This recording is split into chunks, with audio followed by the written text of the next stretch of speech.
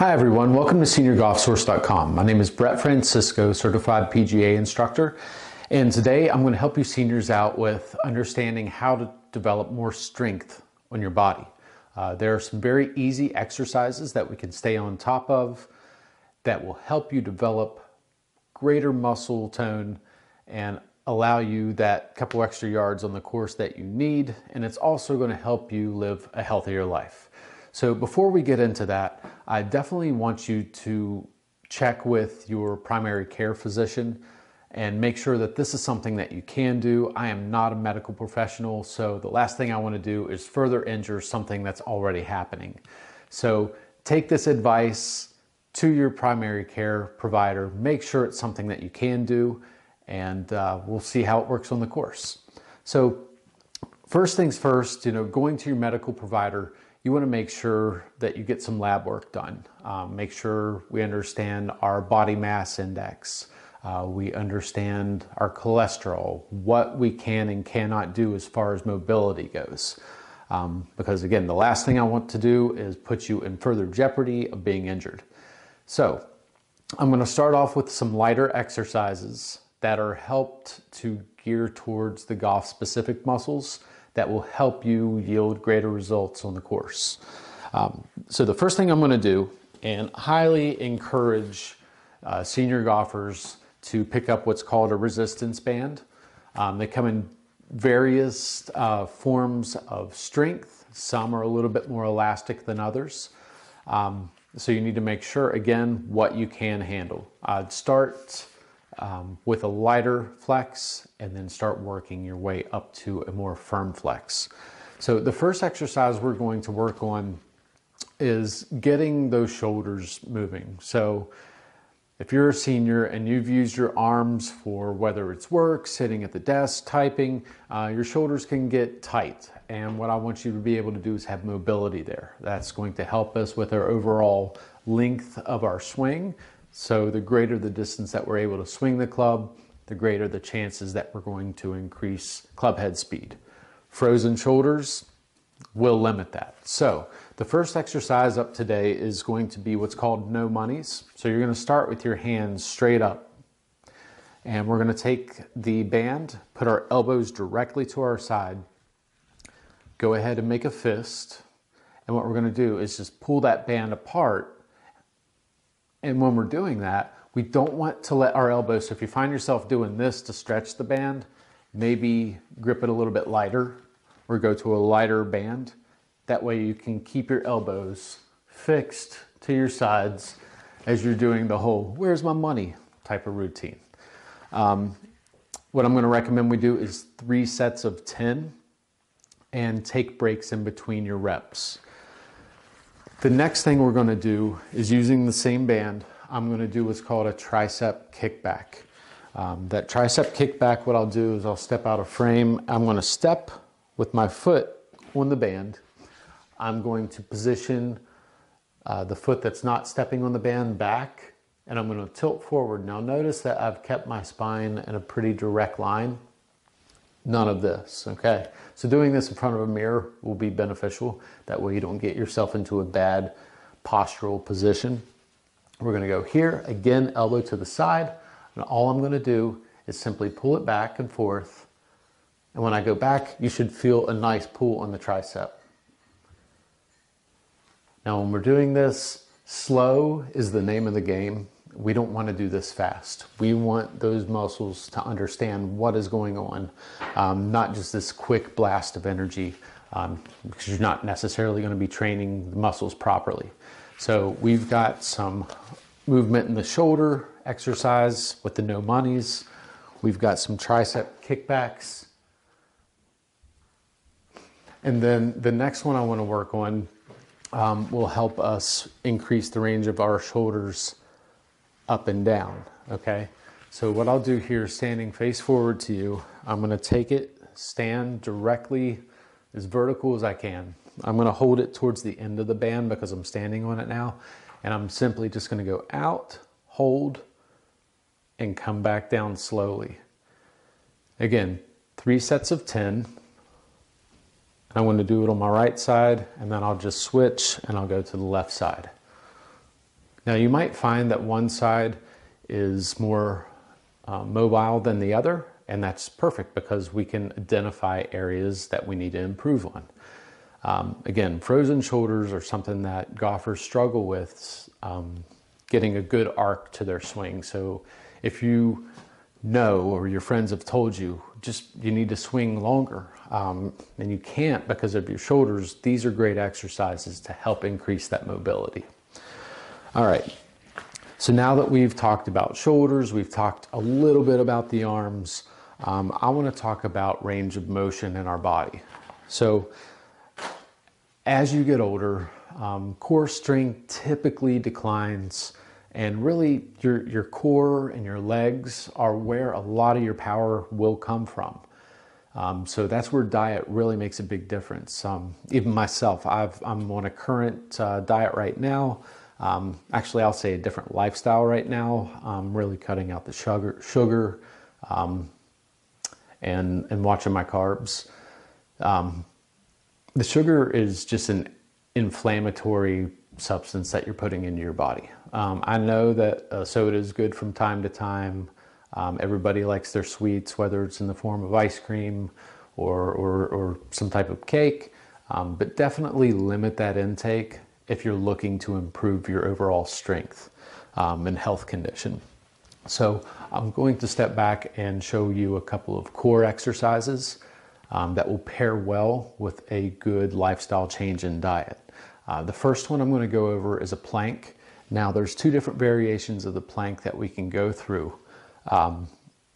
There's going to be more an advanced version, and then there's going to be a beginner's version. So I'll start with the beginner version, which will do, essentially you're getting yourself into a push-up position. So I'll go down, knees on the ground, and starting in the beginning position, I'm going to go elbows on the ground and bring my knees up off the ground. Here I'm going to hold it, and if you can start with a plank, let's try to shoot for maybe 20 seconds. When you're doing these planks, it's super important that you're contracting the right muscles. So what I always like to tell people is you want to feel like you're tightening up your stomach, and you want to feel like you're tightening up your glutes.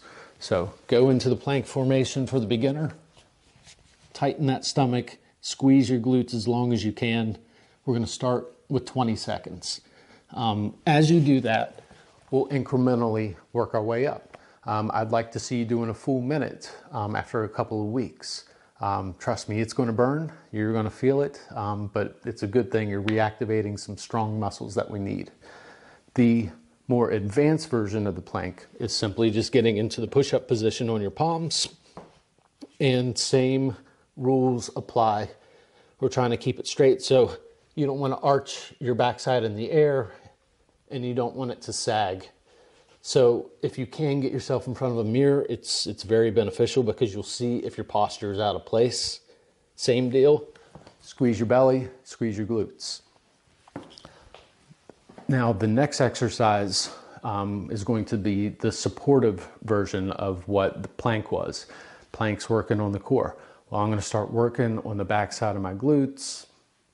So now I'm going to do what are called bridges.